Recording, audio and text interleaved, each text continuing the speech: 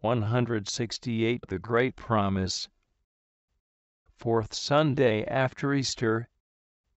Presence of God. O Jesus, prepare my heart to receive the Holy Spirit, whom you have promised and merited for me.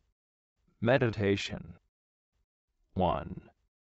Since last Sunday, the Church has been preparing us for the ascension of our Lord. Today, taking up the subject again, she goes a step further. She mentions the coming of the Holy Spirit, and in so doing, makes use of a passage from Jesus' discourse after the Last Supper. Our Lord is speaking to the apostles and preparing their souls for his departure. Sad and thoughtful, they listen to him, without courage to question him. Like a kind father, the Lord breaks the painful silence. And now I go to him that sent me, and none of you asketh me, whither goest thou? He hastens to console them. It is expedient to you that I go. For if I go not, the Paraclete will not come to you. But if I go, I will send him to you. John 16, 5-14. Only Jesus' death could merit this great gift for us, and it was not until after his ascension into heaven that the Holy Spirit, the envoy of the Father and the Son, could descend upon the Church. The apostles were about to lose the sensible, physical presence of their adored Master.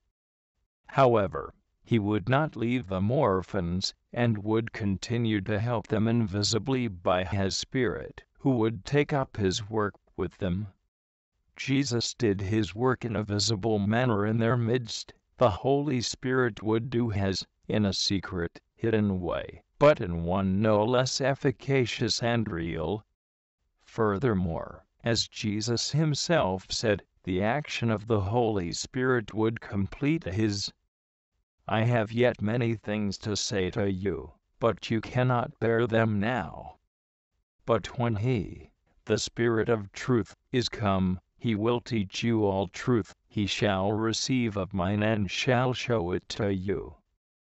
The hearts of the apostles, still dulled by sin, could not really comprehend these profound truths. It was necessary that Jesus, by dying on the cross, destroy sin, the great obstacle to the action of the Holy Spirit, and then, when he had ascended into heaven, he would send the divine Paraclete, whom he merited for them and for us by his passion. The sending of the Holy Spirit to our souls is the principal fruit of the passion of Jesus. 2.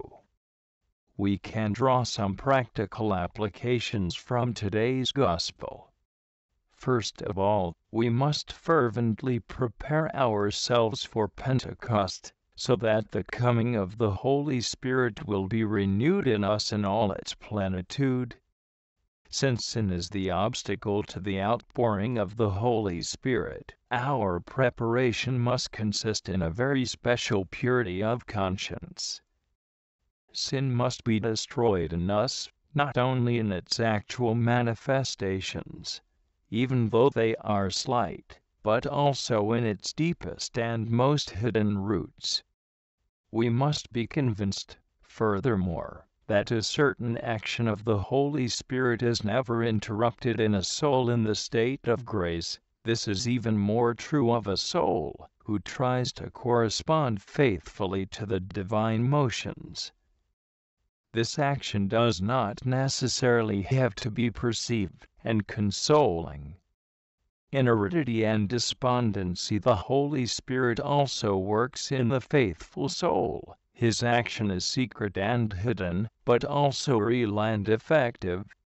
Its chief purpose is to purify the soul and dispose it for union with God. If the soul is convinced of this, it will remain confident, even in difficulties, and, if it neither understands nor sees its path, it will trust in the Holy Spirit, who sees and knows well the goal to which he is leading it. Finally, today's Gospel invites us to invoke the action of the Holy Spirit on the Church, and on the whole world on the Church, to govern and direct her in the accomplishment of her mission on the world, to convince it of the truth which it rejects. And when he is come, said Jesus, he will convince the world of sin, and of justice, and of judgment.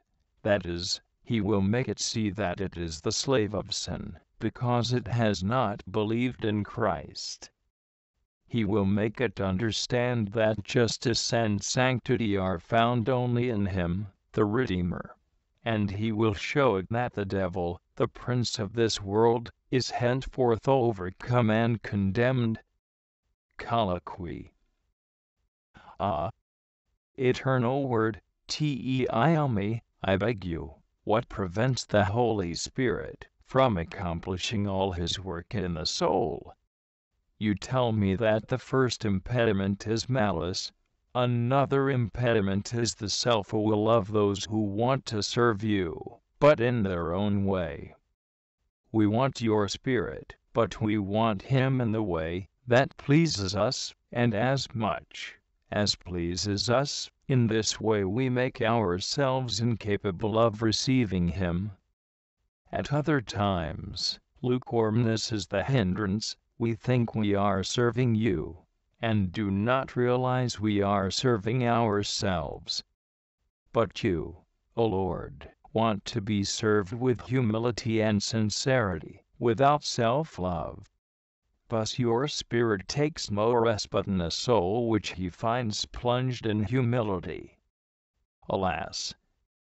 O loving Word, I should like to know what I ought to do about these hindrances. For what good will it do me to understand them, if I do not know the cure for them? Now, I see plainly that the remedy for malice is a simple right intention. The remedy for self-will is a will, so dead to self that it wills only what you will.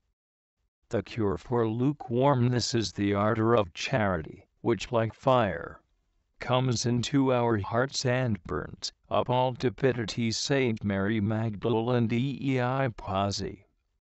Come, O Holy Spirit, sanctify me. Come, O Spirit of truth, fill me. Your divine wisdom will establish me in the truth. I am thirsting for truth, and wish it to rule over my mind, my words, my affections, and my actions, avoiding everything that is opposed to it, not only lies, but also dissimulation, duplicity, and lack of sincerity with myself. Come, O Spirit of peace, bring me your peace. That profound peace which dilates the soul, and prepares it for your operations, that peace which calms and dominates all the sensible part of the soul, and even the superior part. Come, O Spirit of charity, inflame me, and inspire me with your love, so that I can pour it out over the souls whom I would bring to you. Oh, transform me into love, only thus shall I be able to fully respond to your call, and be of use to the Church as our Carmela of the Holy Spirit, OCD.